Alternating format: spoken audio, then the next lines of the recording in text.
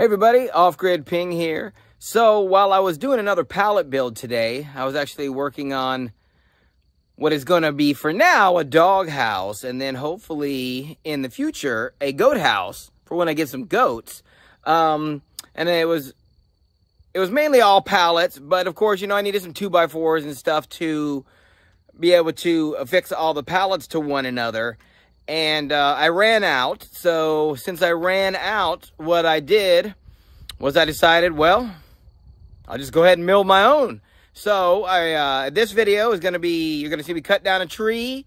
Then I'm going to mill the wood, and then I'm going to rip a couple of 2x4s. That way I will have them and I can get back to work on the dog goat house. All right. So, as always, if you like this video, please like, please share, please subscribe. If you have any questions or comments, leave them below. And with that being said, let's get to it. All right, so since we're going to go cut down, or I guess as it's called, fell a tree, and then mill some wood, let's go over the tools that I use before we go down there. All right, so got a tape measure, a hammer. I got my chainsaw key, wedges, of course the chainsaw gas, chainsaw oil, got an axe just in case. Then one of these handy dandy amazing tools, a hookaroon. This thing is amazing for helping to roll logs or to carry smaller ones or whatever. Of course you got your helmet with the face shield and what do you call those, earmuffs. Then I got my Grandberg Alaskan chainsaw mill, and then of course my gloves. And then when we get down there, I'll show you the rail guides because they're still in the woods. So let's go on down there. All right, so this is how I get my tools down to where I'm going. I pull it in this handy cart. Sometimes when I'm going further, I will hook this up to my lawnmower. I have a zero-turn lawnmower that can pull this. I do not have a four-wheeler, unfortunately. Otherwise, I'd be able to pull my logs up to where I do all the ripping for the boards, and I could mill them there. But since I don't have anything strong enough to pull my logs, I have to mill them right where they fall. So we'll get down in there, we'll get this set up, and then we'll get going. All right, so this is the tree that I will be felling today. And I don't know if you can tell, but since it kind of has a lean that way a little bit, I'm just gonna go ahead and go with it. And hopefully, if I can get it to fall right, it'll fall like right in that section right there. I hope so. Let's see what I can do. Here we go.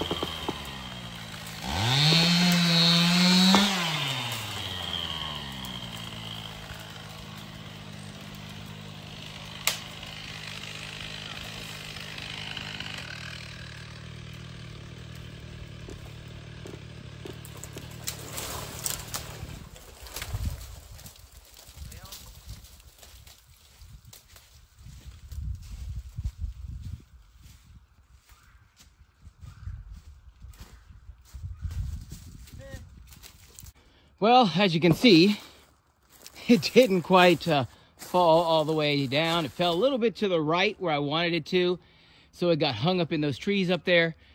Not the first time I've had this happen, but I'll be able to fix it. I'll be able to get it down. Done it before, I'll do it again. I will, forgot to turn the camera on again, but she's down, so there we go.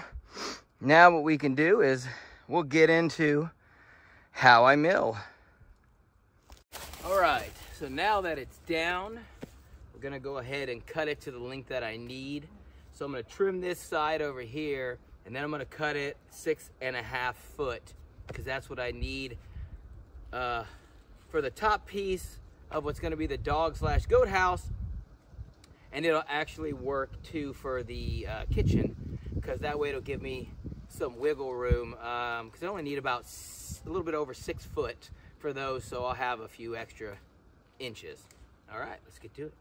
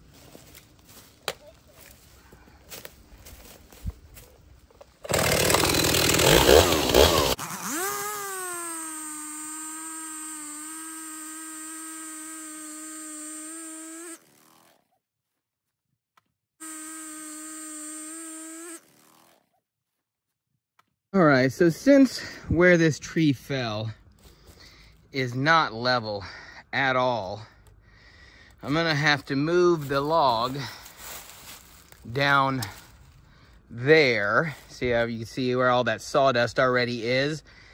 That's where I've already done some milling, and it's a lot more level down there. So that's what we're gonna do.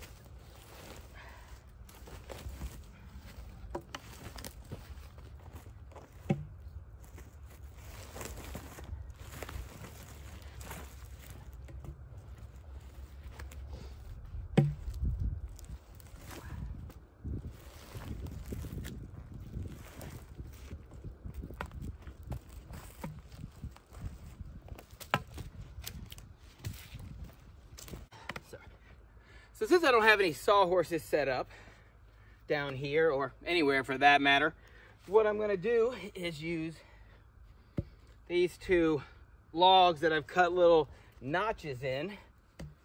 All right, and you'll see that this one's smaller than that one. I have other ones different sizes. It just depends on the log.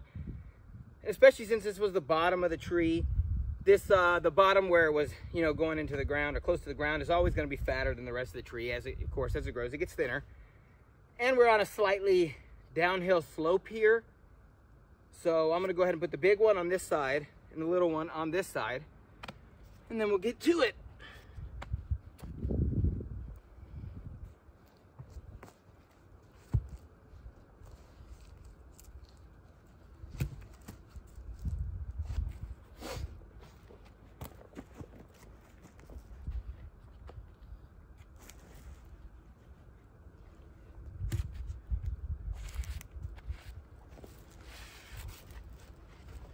All right, so there she is. Now typically, well, I guess in the beginning I used to debark the trees because it is so much easier on your chain, as this bark will dull the tree, or I'm sorry, will dull the blade much faster than just the wood will.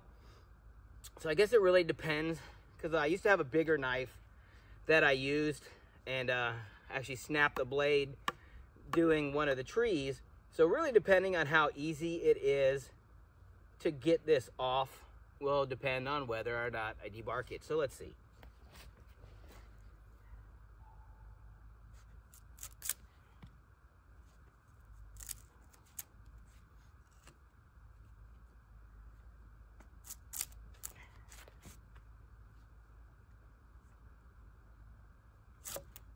All right, so yeah, it's not coming off in sheets like I would typically like. It's just kind of ripping and still leaving some of the inner part of the bark on there. So you know what? I'm just gonna do what I do. Thank goodness that I have a really awesome chainsaw sharpener. So that's good. And I have like 7 chains. Not that that really matters. I mean, I'm using them up faster than I should, but whatever. I'm gonna go ahead and get the rails on here, and then we'll get to milling.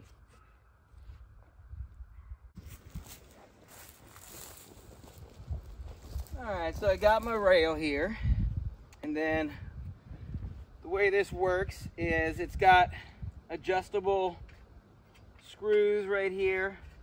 Some of these I've had to replace because this is a cheaper one off Amazon. I think I only paid like $100 total for this whole thing.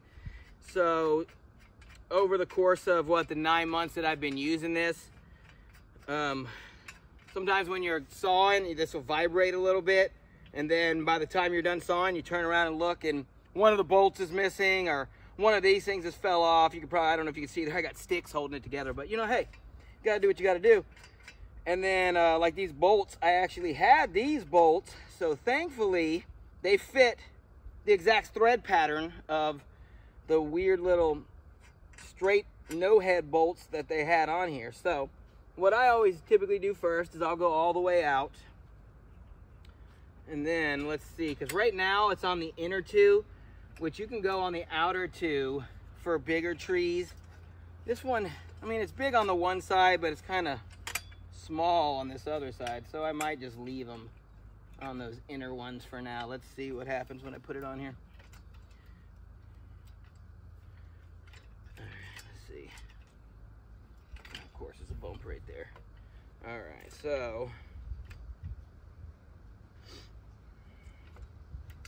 right, so we'll get it situated, and then what we'll do is, now the best thing that you could probably do, well, if you had level ground, would be to use a level to make sure that this thing is perfectly straight. Well, I don't do it that way. I haven't been doing it that way since I started. You know, sometimes it messes up a little bit, but for the most part it works out. I just kind of eyeball it and I go for it. You know, hey, you know, you gotta do what you gotta do, like I said. So that's what we're gonna do. All right, so let me see here from this side. All right, so looking at it, it looks like this side still needs to come up a little bit, which of course it should. because it's much smaller than that side, even with it being on that bigger log. And it's going slightly downhill, like I said, but you can see the bar, from my angle anyway, you can see the bar kind of goes down some. So we're gonna lift this side up a little bit.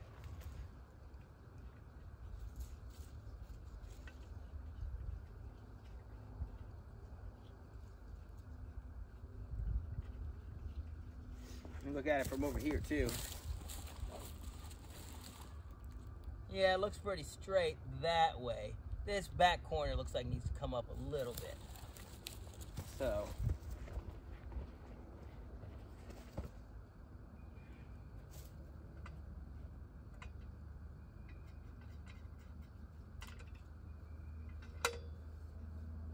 Which it has to come up anyways, because this screw is sticking up above that, so that won't work. All right, so now it's not. Okay. So, since I did that, let me check the front again.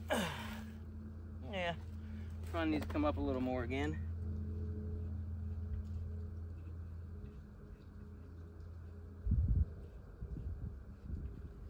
And now these are up some, so we'll just screw them down just so they touch the top of the tree there. That way it stays level.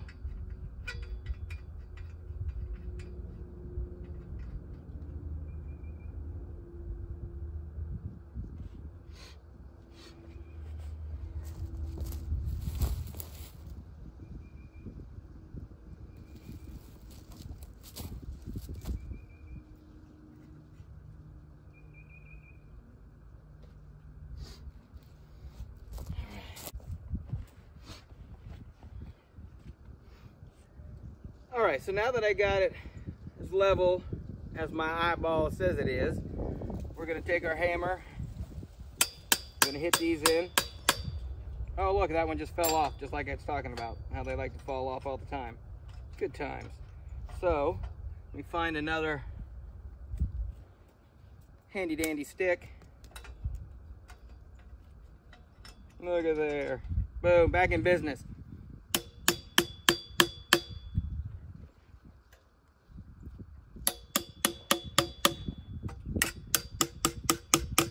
All right, then once we get them hammered in, we'll just kind of turn each one a little bit just to make sure they're nice and tight on there. That way it doesn't bounce as we are sawing. All right.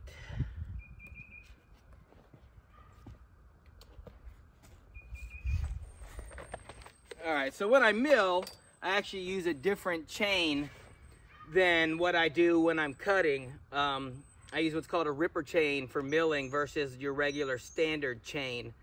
I'll take this one off and then I will show you the difference between the two. So let me do that real quick.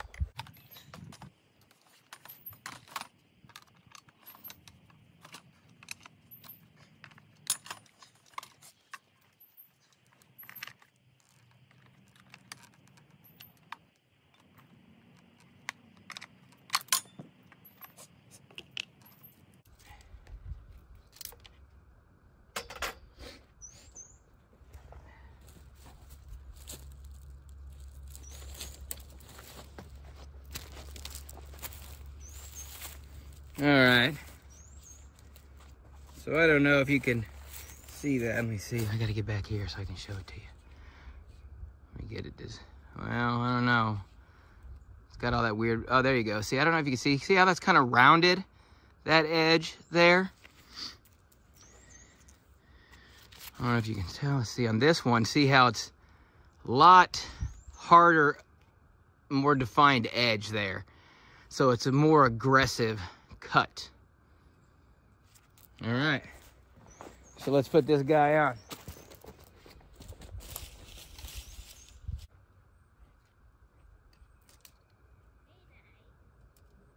Hey, about to mill a log. What are you doing? I'm done doing my video. You're done doing your video? Is it a cool video? Yeah? What'd you video about? It was a video about about cutting trees. Did you cut some trees? Yeah. What'd you cut trees with? Like, With your ninja hand? Did you ninja chop the tree? Yeah. Yeah. It's always sweet. Ah. okay. What? I want you to cut a big, different tree. A bigger tree? What? I just cut this tree. I don't like it. Why not? What's wrong with it? It's just Did it call you names? Yeah. What'd it say? It say don't like you. The tree said that? Yes. What? That's crazy. It said I want you to leave me alone. Ah. Shouldn't have done it on there. Okay, so are you still cleaning the veil? Yep. I can see it. Oh crap. I can't see that. Because it's right there. Oh, at least he can't see us. He can see us. You gonna wave to him? Say hello, what's up?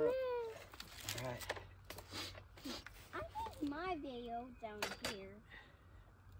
But I'm gonna make another veil now. Because I'm gonna put my bag down here if I'm done. Alright, so now that the ripper chain is on, we are going to put the mill on. Oops.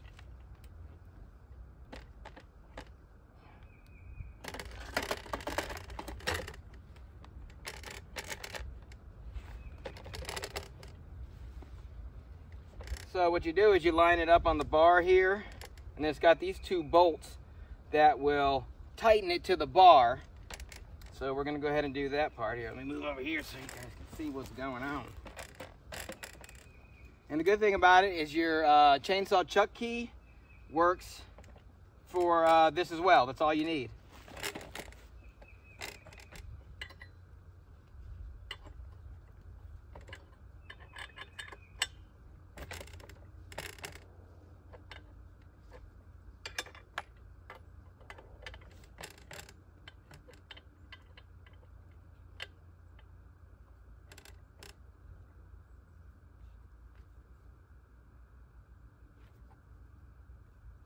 And then when you're doing this, you'll want to make sure, because see, it can get cockeyed sometimes, so you want to make sure you are in the middle there, where you're getting a straight cut. And then once you get it tightened down, I'll alternate back and forth to make sure it's tight. And then as your bar gets older, as you do this a lot, you will make dents in this. And then sometimes you'll notice your bar gets crooked like this. If that happens, what I've actually done is I flipped it over and I use the other side. But I'm getting to the point now to where I keep moving up. So if I'm gonna cut bigger trees, I won't be able to. So I'm gonna have to get me a new bar soon. Just part of the game. All right, so now that that's on there, let me get my tape measure.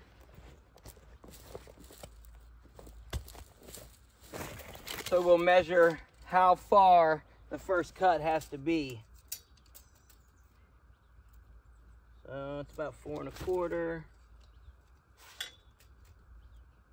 4 1/2.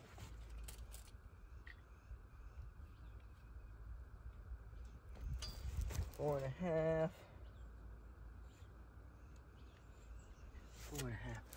Probably gonna go about 4 3/4 on the first cut, just to be safe. So then how we do that is that's these two right here on the front, and then there are notches and marks on here. So what we do is we're going to loosen these.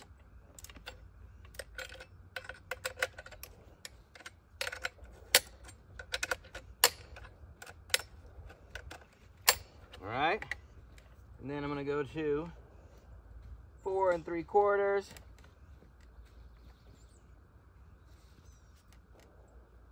Right about there. And then we're going to tighten it down.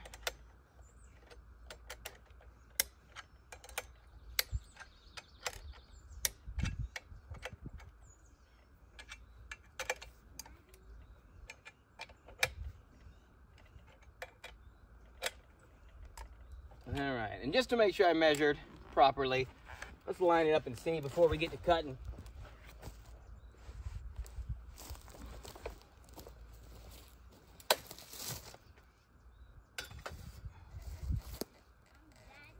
Yeah, doesn't look too bad.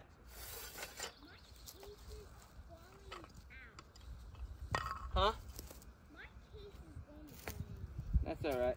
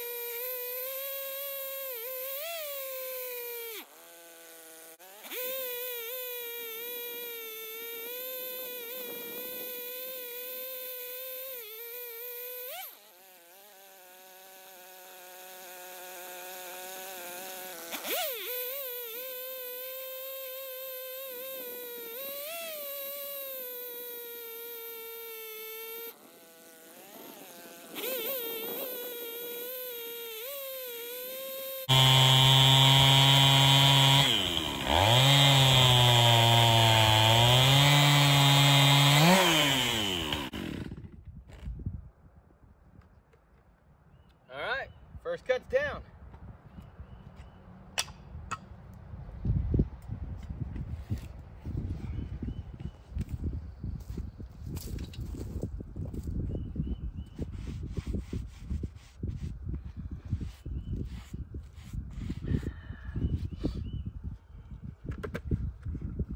All right, so now that the first cut is done, we won't need the rail guide anymore. All we need are these two rails that are on here. So what we're gonna do now, hey Sarah, is we're gonna move this down to the height we want.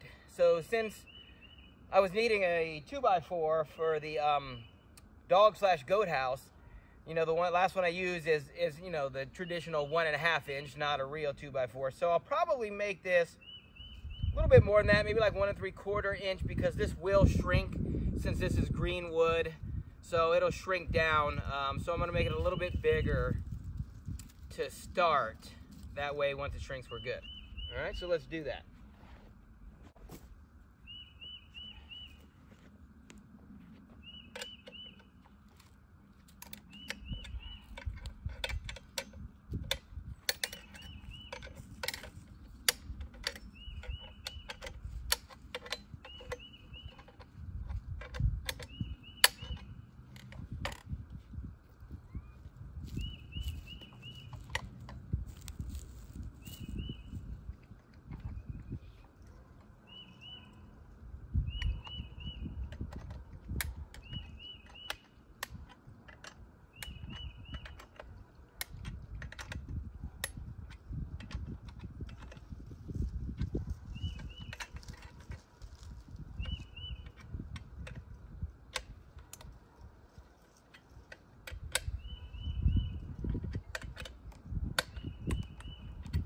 Alright, we'll go ahead and check our gas and oil.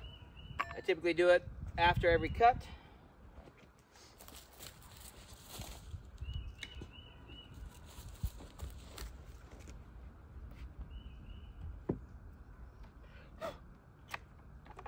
Now on a cut like that, since my Blade isn't brand new. It's 6.5 foot.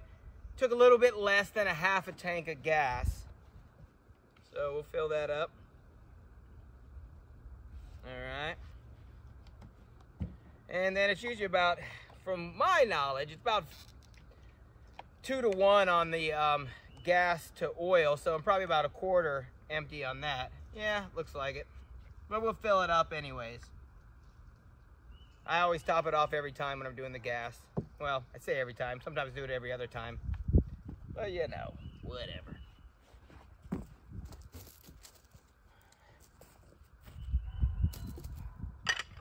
All right. Let's cut our first slab.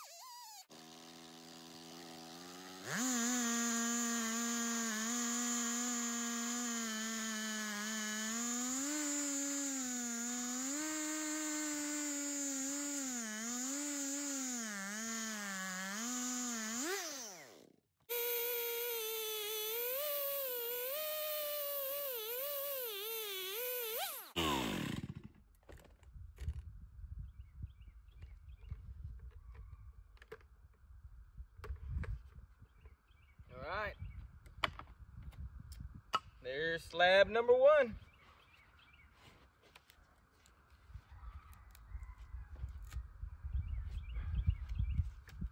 So there it is, in all its glory. All right, so now comes the fun part, where I get to carry it all the way up to where I rip boards at.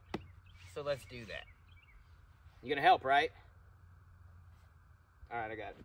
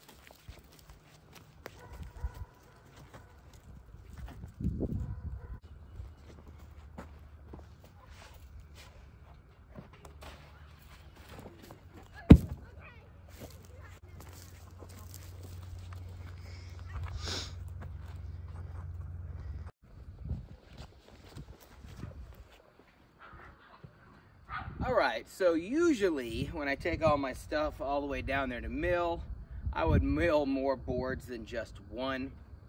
But I kind of want to get back to building the dog/goat house, and it'll give me the opportunity to show y'all how I rip my boards. And for that, I went ahead and I switched back to the regular chain versus the ripper chain. It's funny that I'm ripping boards, but I'm not using the ripper chain, but that's beside the point. So this is the regular chain that I'll be using for that. All right, so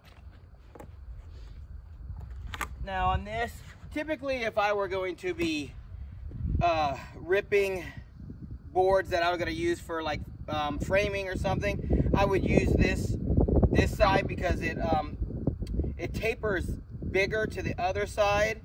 That way I don't get any bark when I cut it. But since I want to try to get two 2x4s out of here, I'm going to flip it over, because if there's a little bark, I mean, it doesn't really matter. I'm using it for a pallet dog/goat house anyways. So we'll put this down here, and then we'll take these handy dandy log dogs. These things are amazing.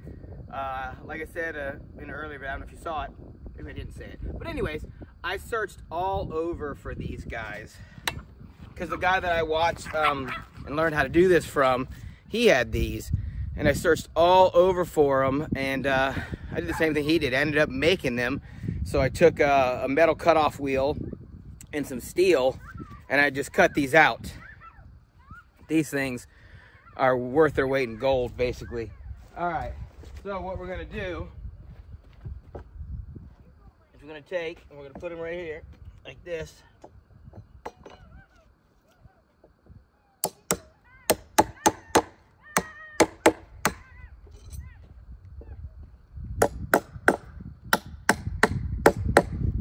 See, now it's nice and sturdy on there.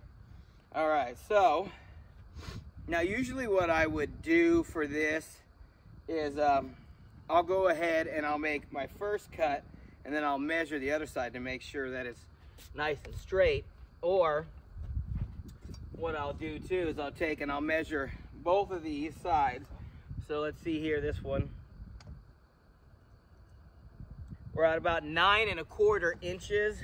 So halfway would be 4 1/8. Is that right?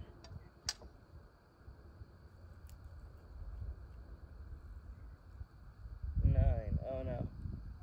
I'm sorry. It was 9 1/4, so that would be 4 and 6/8. So not 1/8.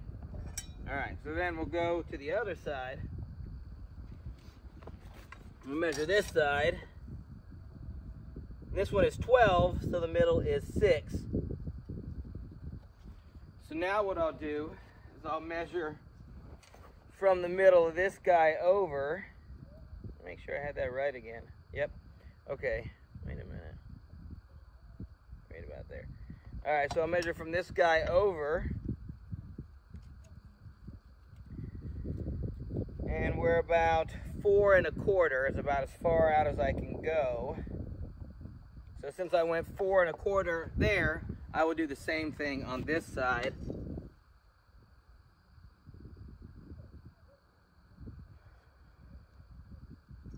So you'll see a big difference. So there's going to be this much, but then you'll see how it tapers over.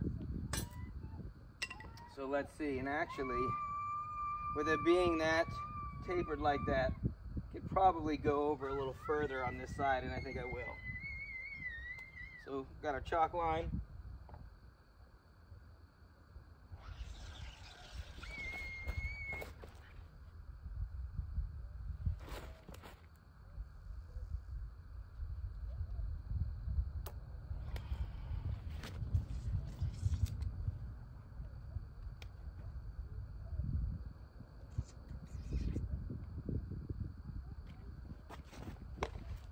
Make sure I can get 2 out of this now. Ooh, if I cut it just right. Well, I'm gonna have to cut this a little unorthodox, because typically when I cut it, I'll stay on the inside of the line. So since I want to make sure I get every inch that I can, I'm gonna cut it backwards. I'm gonna cut this way instead of this way. So in order for me to do that, I actually have to stand on top of this to do that. So let's switch.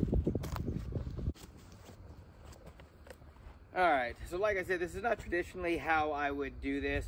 Usually I would cut from this side where I could stand on the ground where it's much safer. However, since my bar is 1/4 of an inch thick, or about what it cuts when I cut it, if I go on the outside of this edge this way, it'll give me an extra 1/4 of an inch to play with. So that's what I'm gonna do.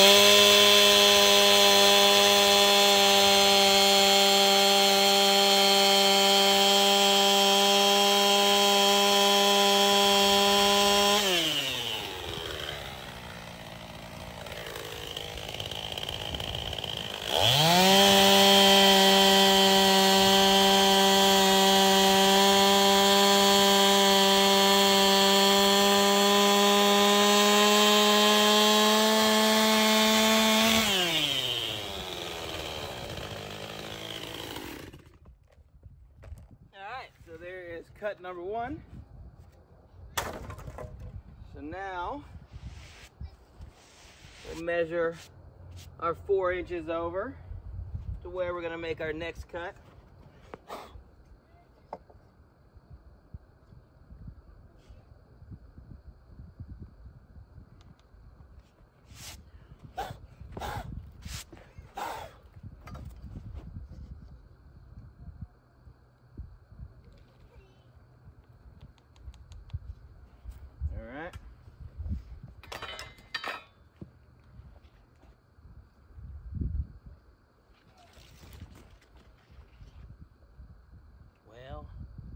Not too many lines.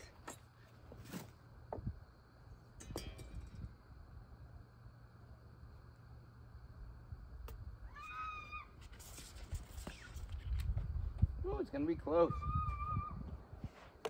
Yeah, we might lose some of it in the middle here. So I can tell, I don't think I got 4 inches on that side. Oh, it's real close. So that'll be interesting. But we'll have one real nice board. I can see there is still some bark right here, but doesn't really matter.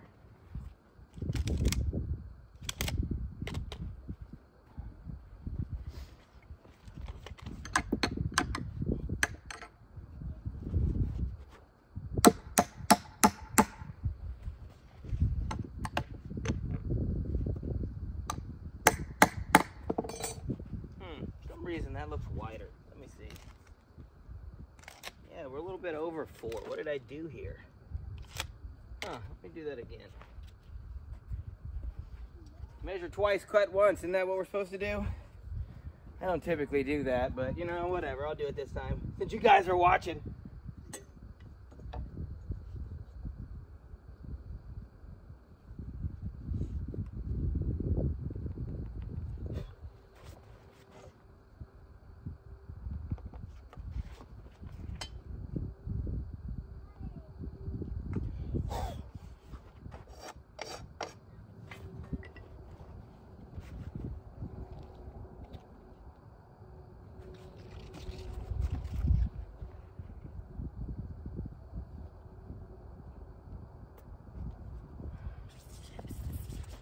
Yeah, I got a little wonky down at that end.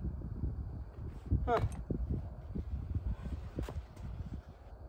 All right, ready to switch again? You go on that side.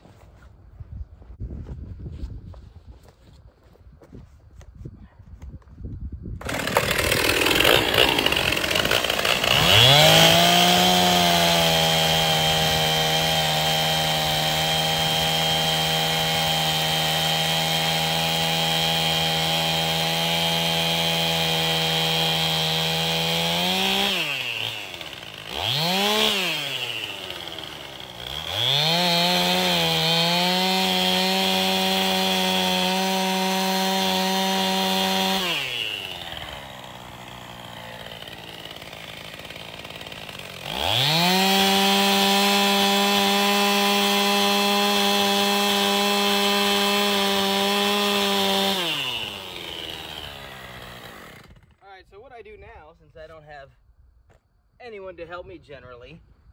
So to keep this, because what'll happen is the weight from this, when you cut it, it'll rip the back end unless you got something to support it.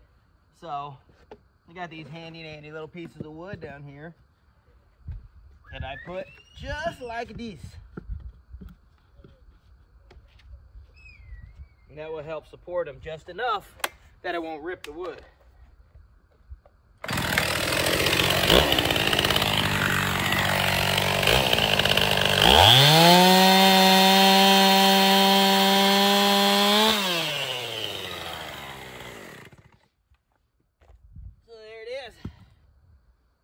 Looks like it's thicker than 1 3/4 inch, but hey,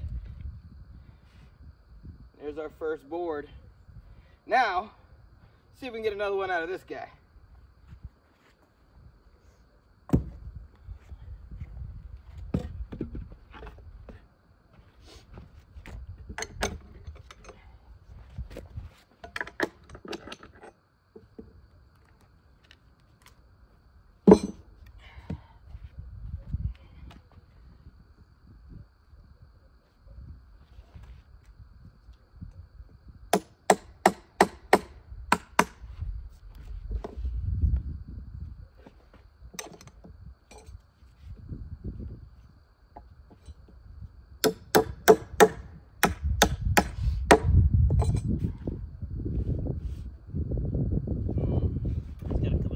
I have to do my unorthodox style, so we might have to switch sides again.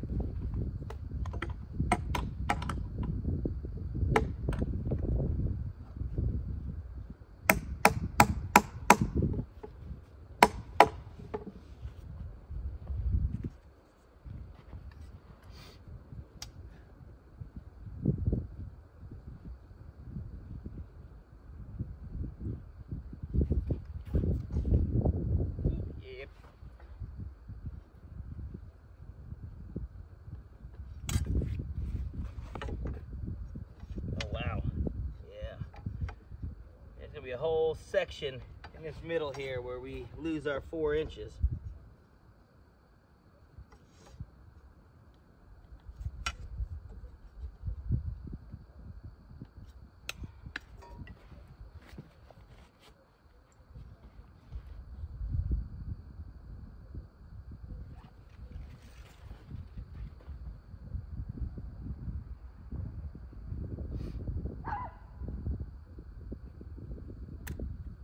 You can see I totally go off, but that's all right. We'll make it work.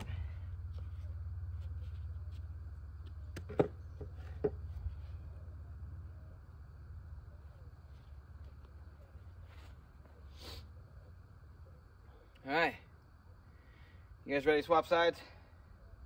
So you're not looking at my back?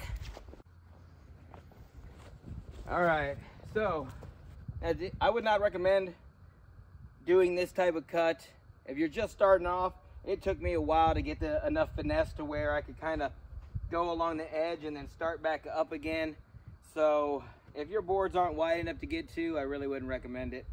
It's a lot easier just to do the one cut down the middle, and fortunately you lose the outsides, but it is what it is. Or you use ones that, if you can't get more than 1 2x4 out of them, use them for the planks that are going to go on the sides of the buildings. That way you don't waste as much. So let's go ahead and do this.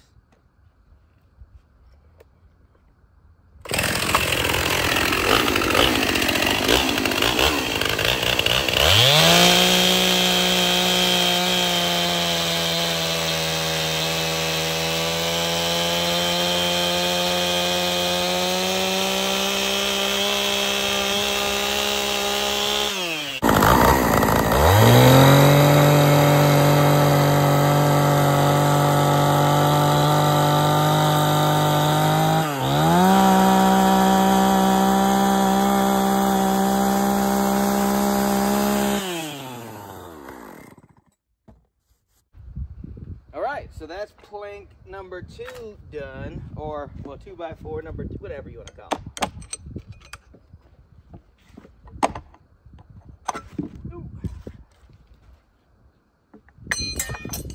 All right, so yeah, you see there's a lot more bark on this one, but like I said, I'll get that off, and it's just gonna go for support on the inside of that house. So doesn't really matter. I mean, it's made out of pallets anyway, so who cares? Just a little something, something. All right, well, that's milling and ripping boards. Hope you enjoyed it. Talk to you next time.